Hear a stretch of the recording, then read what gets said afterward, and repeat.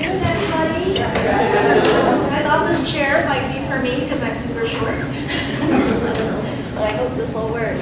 So I'm so excited to be with you here today. Thank you to Tika for letting me speak to you this afternoon. And I'm really excited to share with you a couple things about not just going from blank page to writing your book, getting it to bestseller and beyond, but also just stepping into your purpose in your life, creating joy and abundance, and growing a business if that's what you want to do. So like Tika said, my name is Vickie Gould, and as a result of working with me, my clients, 100% of them who are book clients become best-selling authors.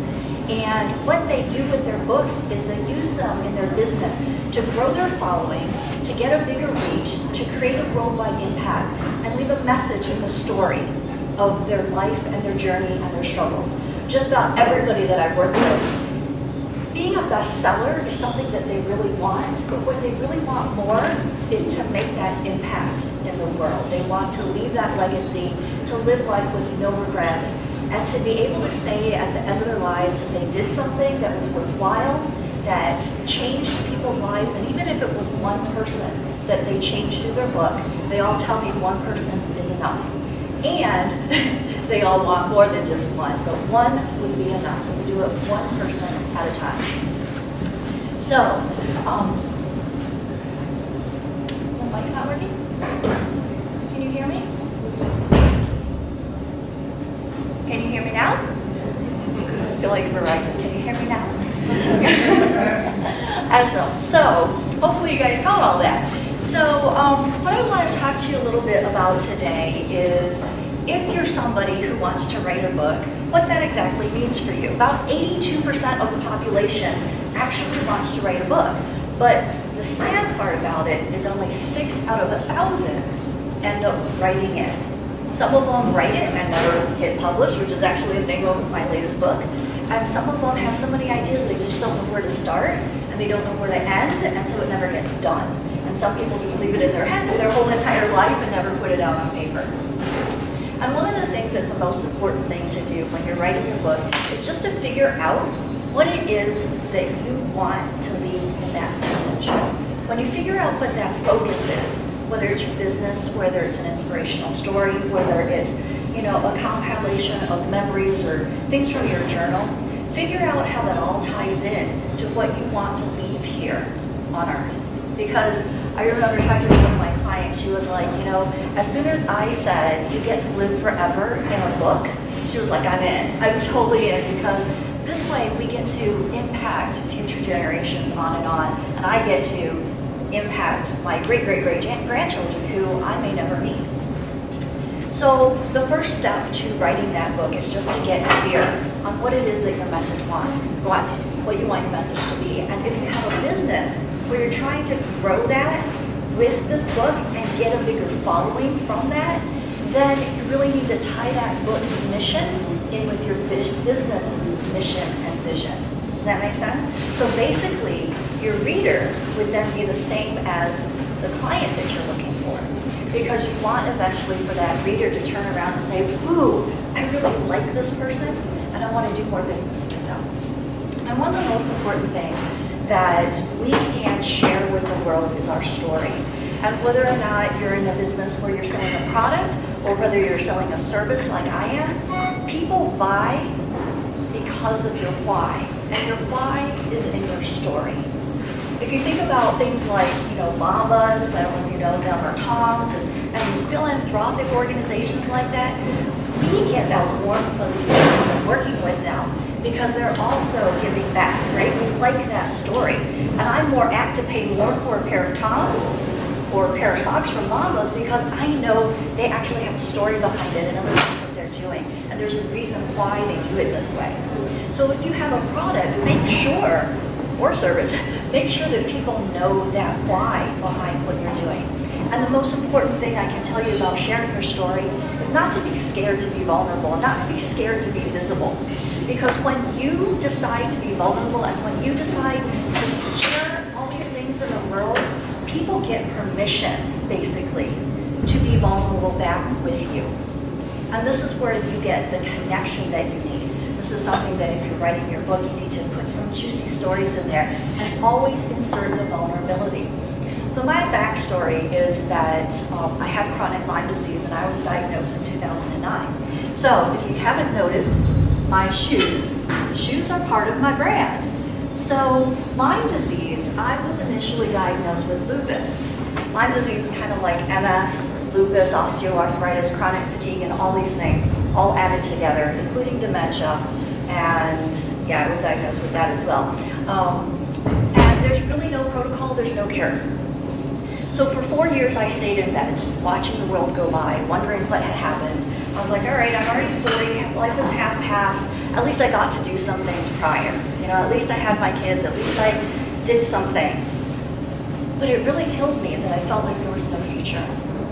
And so there were so many days that I ended up just crying. And while everybody else in the house slept, I would be in the bathroom crying.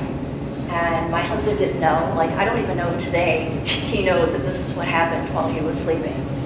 And this part of my life was just a reevaluation. I had so much time to myself to think about all the things that I had done for other people, the things that I tried to be, who I tried to be for other people. And I had kept saying no to myself and yes to everybody else. And I kept saying, and we as women, you know, we're so good at putting other people first. We're so good at saying, you know what, I'll go later.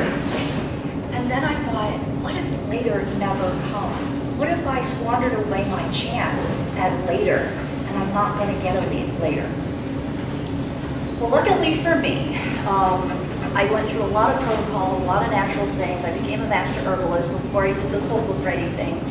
But through that process of sharing my story, this is how this whole journey came about, that now I help people market and share their stories through books and grow their business this way.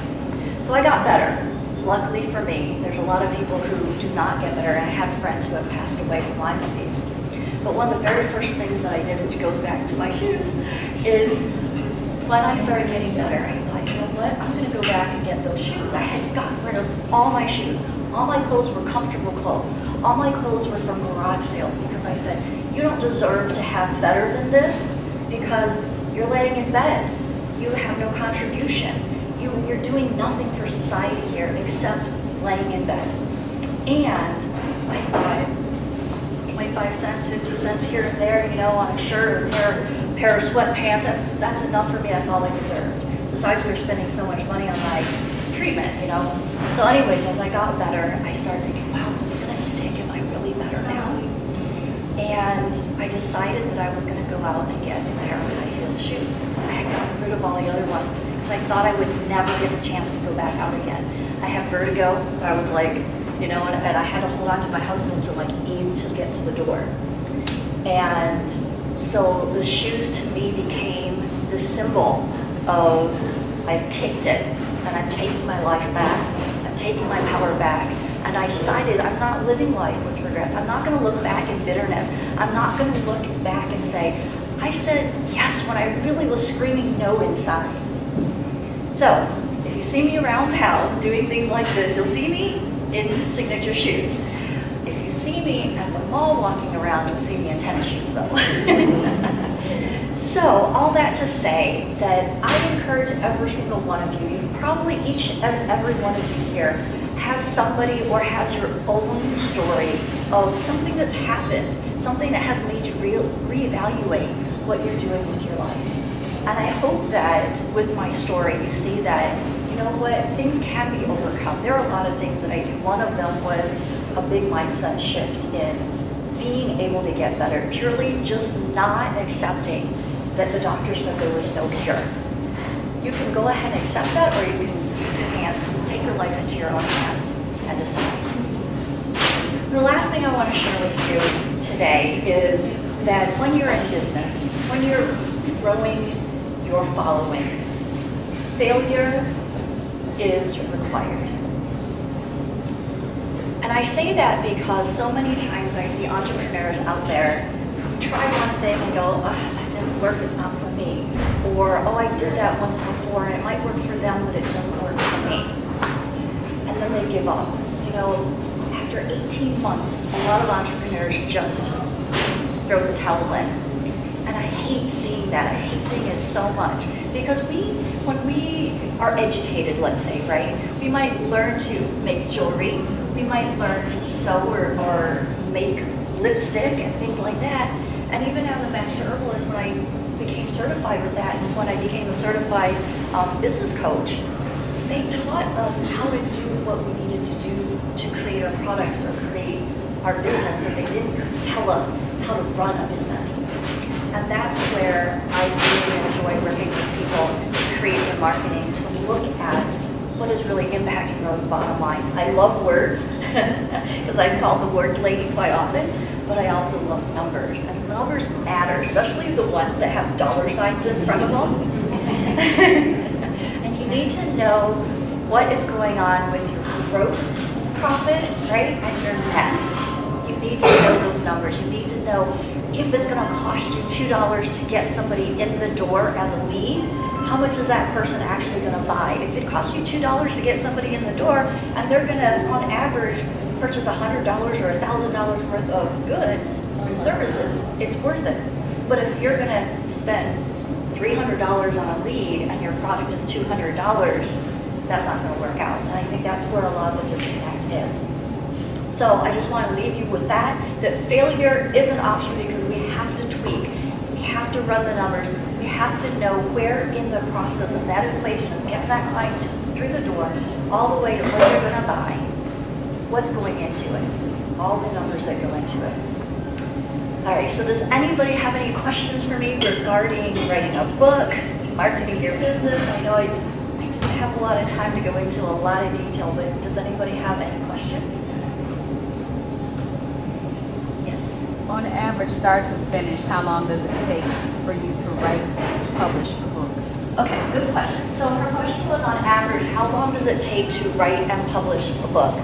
So I have a program that's called Easy Writer Guaranteed Amazon Bestseller Program. And in that program, we go through everything, like from deciding your topic all the way to publishing it and getting it to bestseller. And the people who have been in there, they've written their books in about 60 days to about 4 months. One of the things that I didn't mention was that I really, really advise people to write short read books. And the reason being is that we all have short attention spans. And when you see a thick book, you kind of go, oh, I gotta wait until I'm on vacation, or the kids are out of the house for the weekend or something. Even though we might really want the content, we don't find the time to actually read them. I have plenty of books at home. I love books. I have plenty of them that sit on the shelf. But the ones that get read are the ones that give me a focused solution and is going to be quick to read. So I recommend that people write books that others can read in about 2 hours. So that equates to about 75 pages. So if you can write a page and a half a day for 60 days, your book is done. Yeah. Yes? Were you a writer before this? I actually kind of was. So thanks for the question. I have a degree in actuarial math, so I'm a mathematician. My mom actually told me I wasn't allowed to go to art school, so I decided for some reason to get a highly technical degree. But in high school, I wrote poetry, I was editor-in-chief of the newspaper, the yearbook, I dominated everything that had to do with words. So yes, I did that, so I was always a writer. And how this all evolved was that I had this love of marketing, this love of words, and how different words could mean different things, and they could persuade and things like that. I don't know if you noticed, but I'm Asian. And in the Asian culture, telling somebody how to improve or telling them that they've done something wrong here or there is a sign of love. And it was very hard for me as a child growing up in America, to understand what my mom really meant. And so I really got fascinated with words and things. And it wasn't until many, many years later that I realized that in the Asian culture, this is really I care about you enough to want you to do better. So let me share with you what you're doing wrong. So it didn't come out very tactfully back then. So I had this obsession with the words, and I really, really wanted, as a parent, to raise my children being somebody who could inspire them, being somebody who would tell them, yes, you can do anything that you want. And not that my mom didn't teach me that, it was just like the other side that, you know.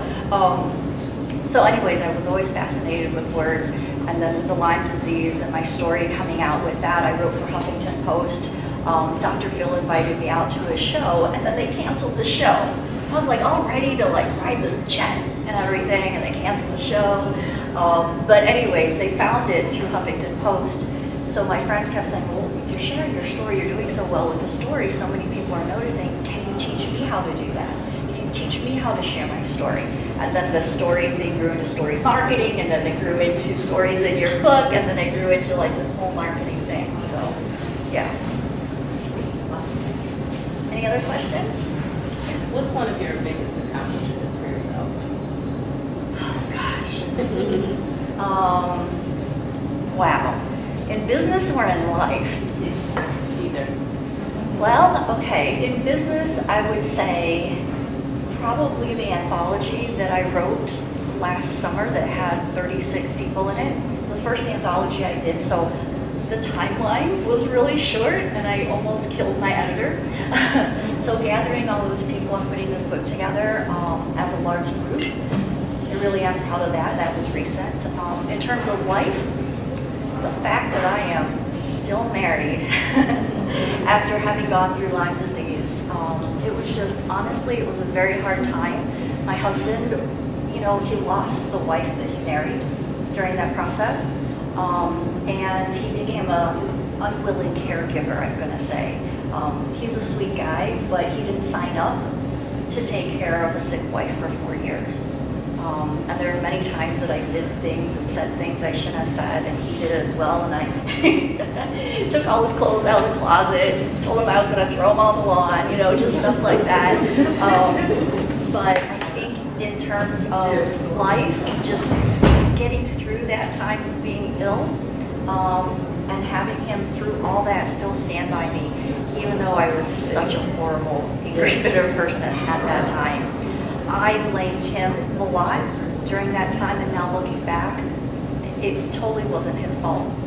It was my perspective on everything that was going on with me. So the fact that we are still together and now very happily married and around all the time, it's just wonderful. So, yeah. Yeah. Any other questions?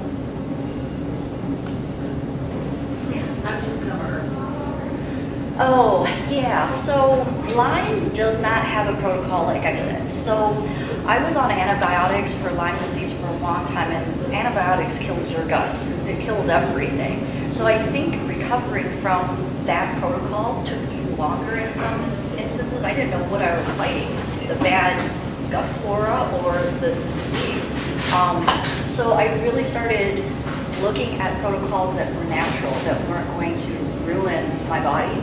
So as I did that, I thought, oh gosh, I'm investigating all these herbs and all these other things. Why don't I do something with this? And what was supposed to be a 6-month certification took me 2.5 years. I had to ask for 2 extensions because I couldn't concentrate. I was probably sleeping 16 to 18 hours a day. And when I was awake, I couldn't think. And Lyme disease also created slight dyslexia in me.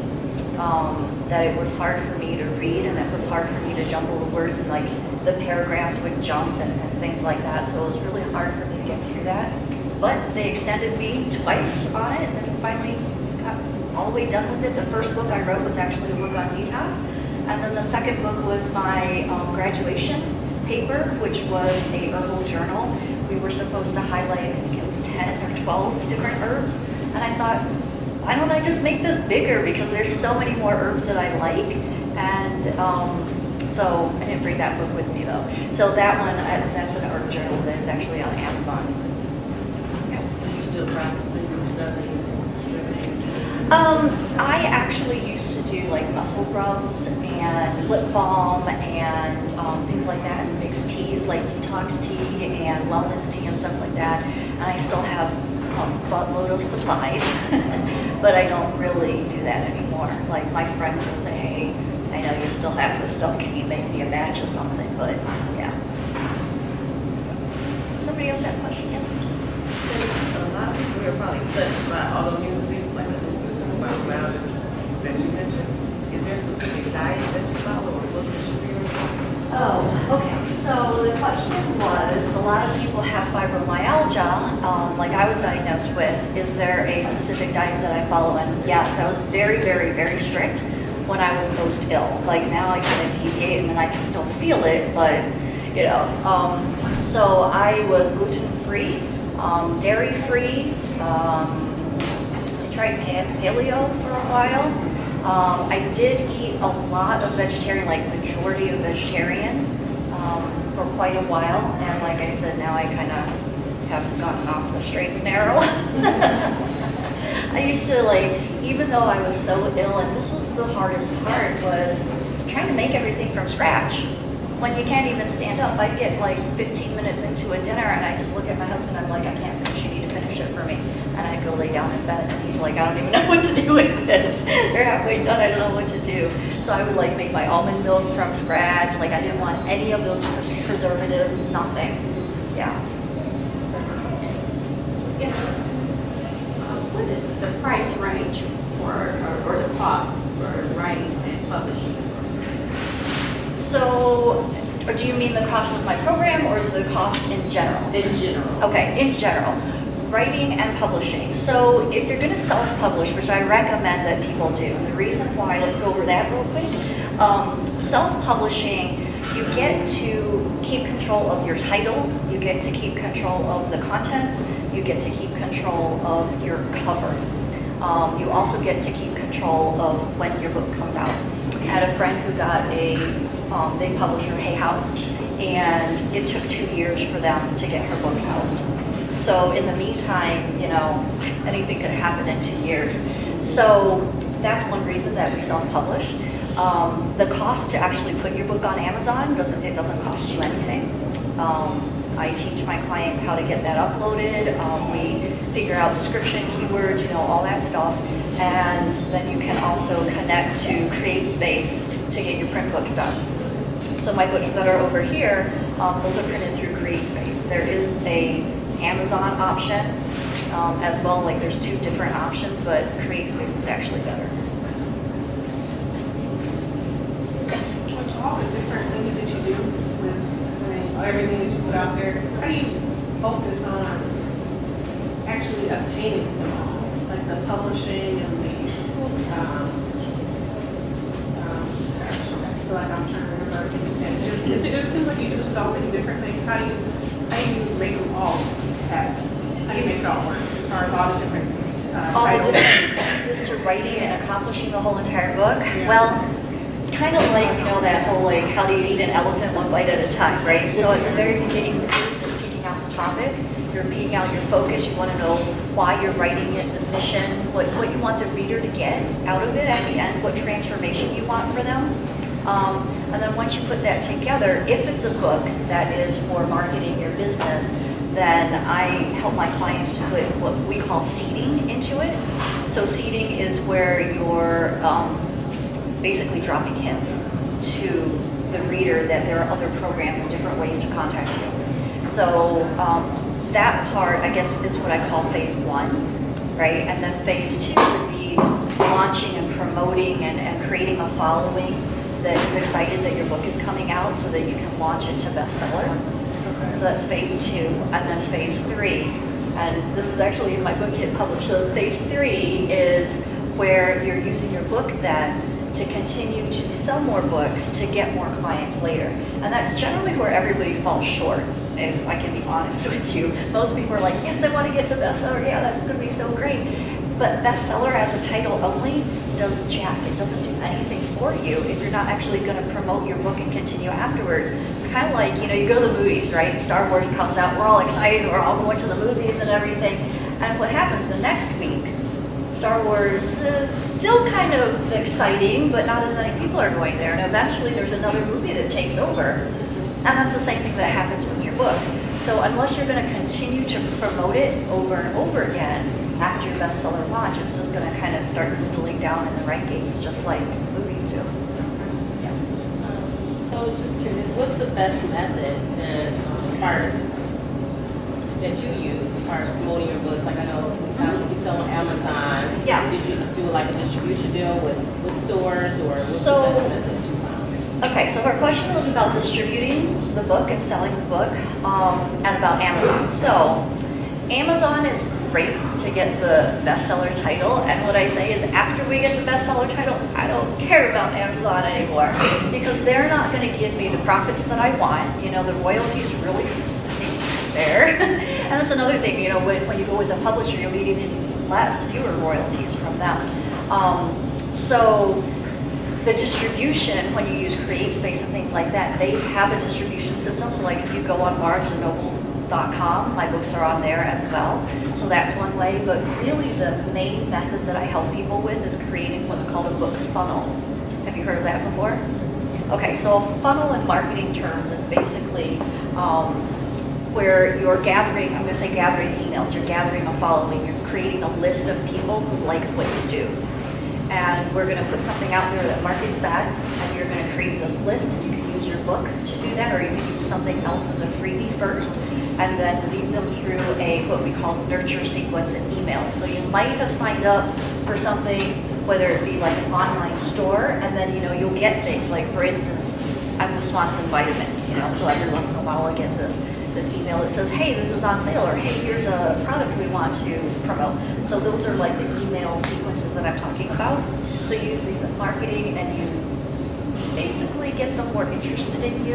You nurture them and create this following, and then run them into either buying your book or your other products. Does that answer your question? So I'd rather promote my book directly to these people rather than use Amazon. Any other questions? I know I've run long, Tika. Yes?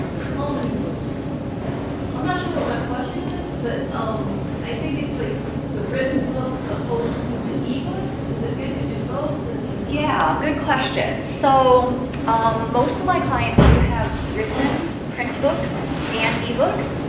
You can also do Audible books as well. All that connects into Amazon, and then you get just different versions of it. Many of my authors as well, I would say probably like 40% have just the ebook, and probably 60% have both. It's nice to have both because then you can bring it to things like this and get them printed off and such like that. Ebooks are nice because in terms of marketing, somebody gets your order something from you, you get delivered immediately, and they don't have to wait for it because we're impatient people these days, So there is a benefit to having one first and then the other. And so here's a secret. So I'm sharing a secret with you guys.